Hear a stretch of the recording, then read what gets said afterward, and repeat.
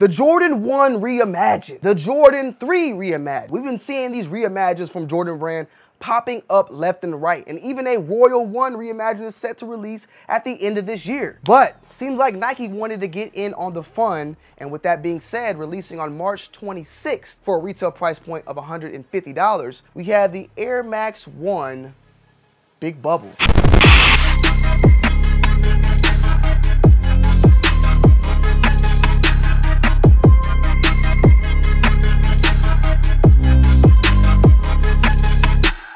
The Air Max 1 Big Bubble is coming up. Air Max Day is in full effect, and we have here a model being brought back to life. The Big Bubble, or as the box actually says right here, Nike Air Max 1 86 OG.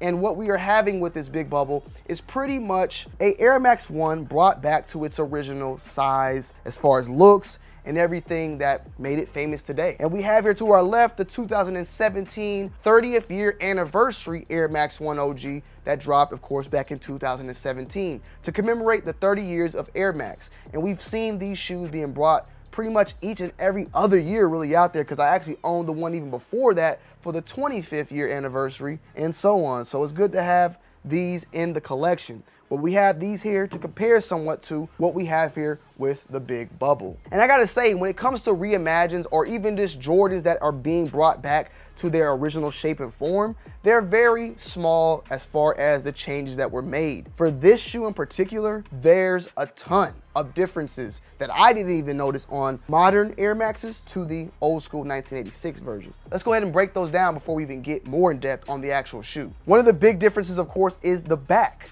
The whole entire paneling are all entirely different on the back. Check out the actual Nike Air and how they look. Stitching is completely different compared here, the 2017 pair being a little bit more fuller compared to the 2023 or OG pair. Even the heights on the shoe, the Big Bubble is extremely different in height when it comes to this out here. But I just can't once again deny the fact of the differences of these panels.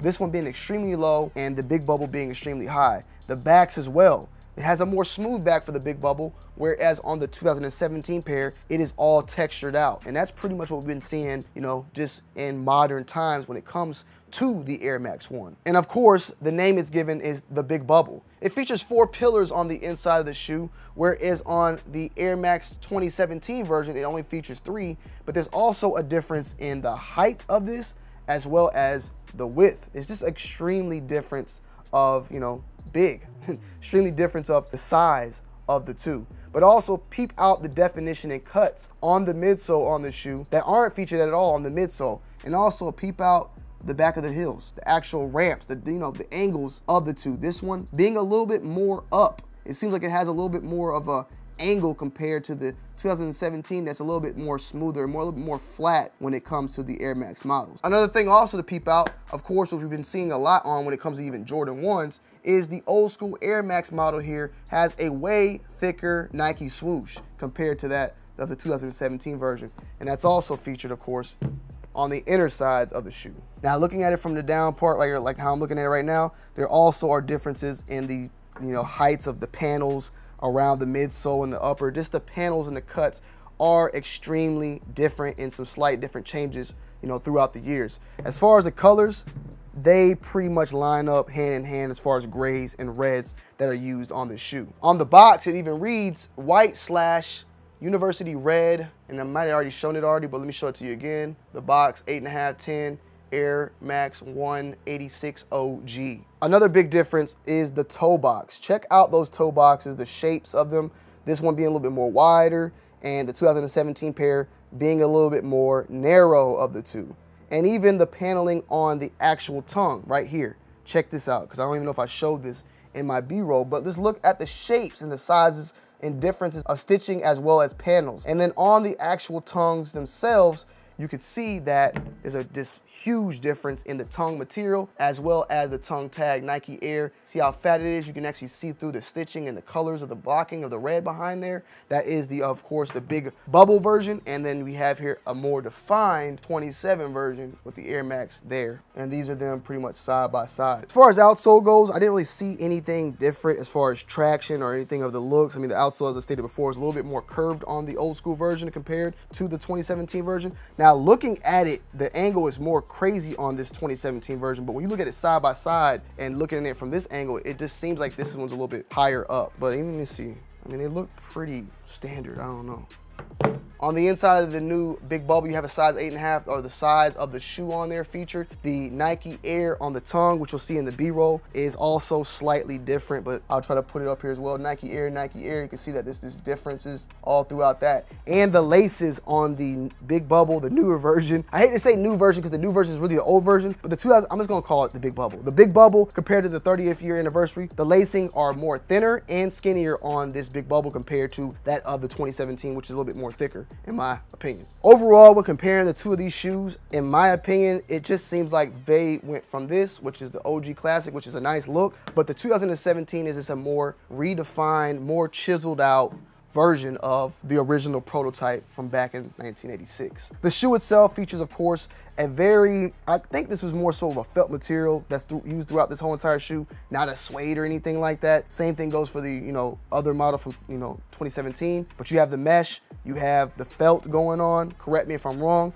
You also have a satin around the liner. Feels like it's like a satin material used around that liner. Also somewhat used throughout the tongue and the rest of the tongue down below, more of that mesh-like material. All about breathability, flexibility, and comfort when rocking this shoe at the end of the day because it's made for running. Very, very basic and defined sneaker out there, but a classic that sells out each and every time it releases. The box itself gives you that look. You see that Nike swoosh right there, kind of symbolizing that air, the air inside of this box. You also have the same thing going on here with the Big Bubble and the pillars, Nike right there, going out there throughout the shoe. And this box has all these scratches going on, kind of, in my opinion, to symbolize is very similar to what we've seen on Reimagined, like an old school box or a prototype box from 1986 being brought back to life. Nike's getting in on the Reimagined at the end of the day. See the hype behind it? They said, why not? And for a shoe like this, I have no issue with it. For a price point of $150, I once again have no issue with it. So to each its own on that. I really like and enjoy what they're doing here, and I think these are gonna do very, very well. So as far as like sizing wise, 8.5 is what I rock with. That's my true to size, and I feel like it stands along with that, and I don't find no issue with it. Go with your true to size. As far as how they feel, I didn't feel like a difference. I mean, there is a bigger unit there, so they might feel slightly better for you running wise, but I didn't feel like they were anything groundbreaking compared to the 27 version out there. But it is more air being shown at least, and I think that is more air in this shoe in this general, so keep that in mind. I like the shape a little bit more. Salutes to Mellowway. He actually tweeted out that he did not like the new shape. I don't have really an issue with the shape in general. I mean, it's a little bit more fatter, a little bit less like, less redefined. This is a little bit more sexier and cleaner look, but I don't have an issue with this for some reason. I mean, me personally, I just don't. I mean, I get it.